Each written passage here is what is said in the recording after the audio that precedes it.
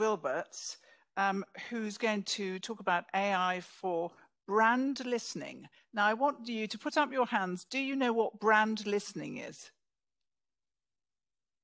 There is one person, oh, 2, 3, who knows what brand listening is. So, Benedikt, brand listening, tell us more.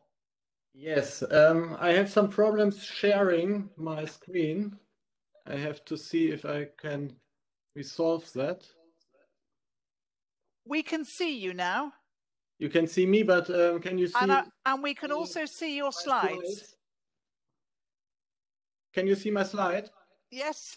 Yes, perfect. Okay, it's yeah, a bit strange for me. Good. So thank you very much for this invitation. My name is Benedikt Wilbertz. I'm leading the data science and machine learning department at Talkwalker, and I want to present you here today where we are in our product using AI and machine learning, and also highlight a few of our challenges. Okay, so yeah, Talkwalker itself was founded in Luxembourg in 2009. I was joining that company around 2015. At that moment, we were around 40 employees and had just opened our first remote office in New York. Yeah, right now in 2022, we have 11 offices worldwide and more than 650 employees. And our clients, yeah, are coming from all over the world. We have more than 2,500 global brands. You can see here on the slides a few examples of those big names. And we are actually coming traditionally from the field of social media monitoring and analytics. That means we are processing in real time all the data from Twitter, Facebook, Instagram, right now also Weibo, and many others. Social networks. Yeah, this is all done in order to help brands to monitor their reputation, the success of their campaigns, to detect shitstorms and other issues in real time, but also helps them with market research and trend analysis. And here on the slide right now, you see a screenshot from our tool. I've put in here one brand which is important to us, at least from the technical side, which is NVIDIA. And what you can see here, can you see my mouse actually? Yes. Yes, okay.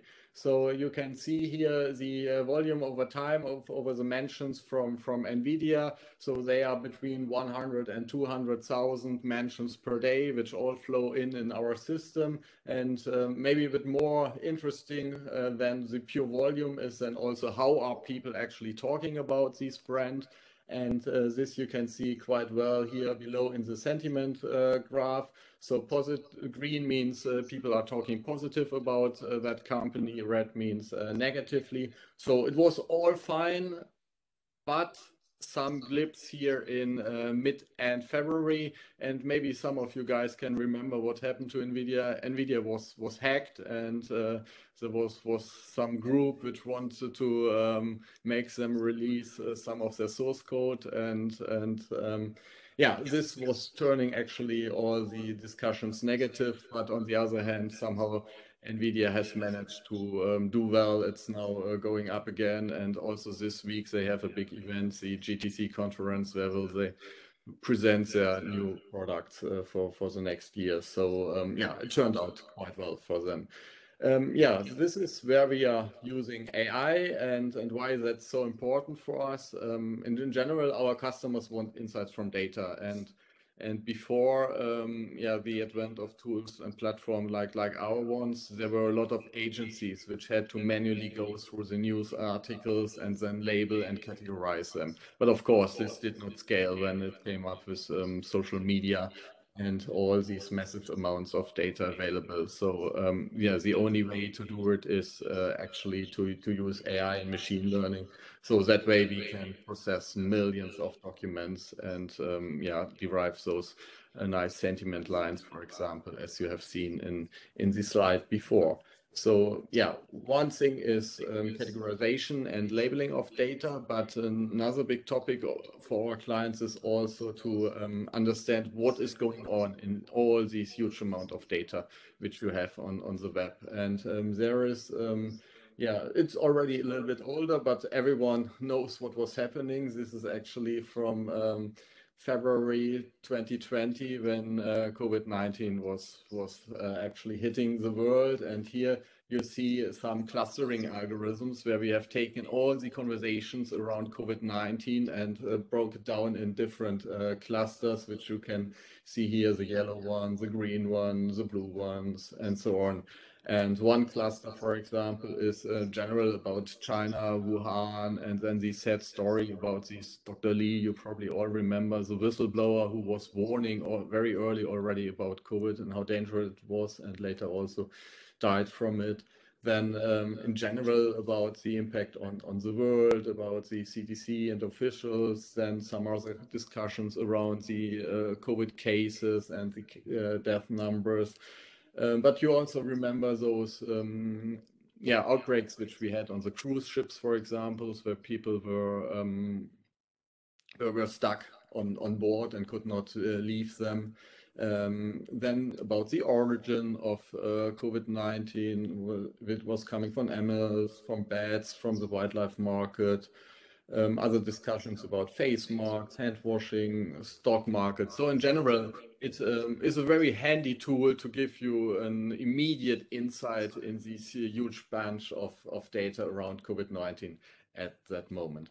Another application which we have is image recognition. So we have trained some special logo recognition, which can detect more than 5,000 different logos in all the images and videos which are coming in.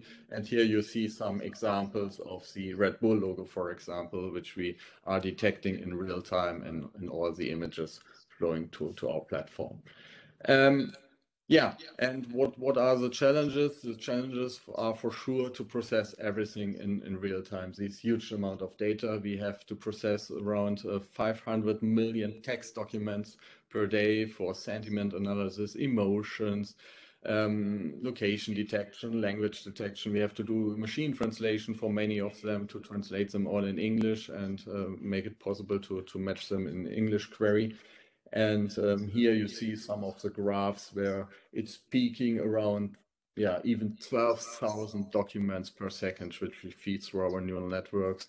For images, we have to process around 100 million images per day, and we also do videos, which is around 50 million videos per day. So it's not so hard to come up with some AI which can actually do these jobs, but then scaling it out and making it possible to really process these huge volumes in real time. That is, the other big challenge we have to face. Extraordinary. Good.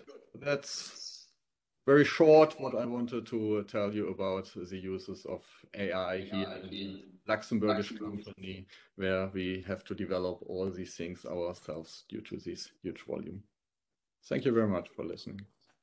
Thank you. Benedikt, that was magnificent. We all know now what brand listening is. Put up your hands if you now know what brand listening is. Very good. You see, you've converted the entire audience. I don't know whether you can see them, but that was very good indeed. Thank you so much.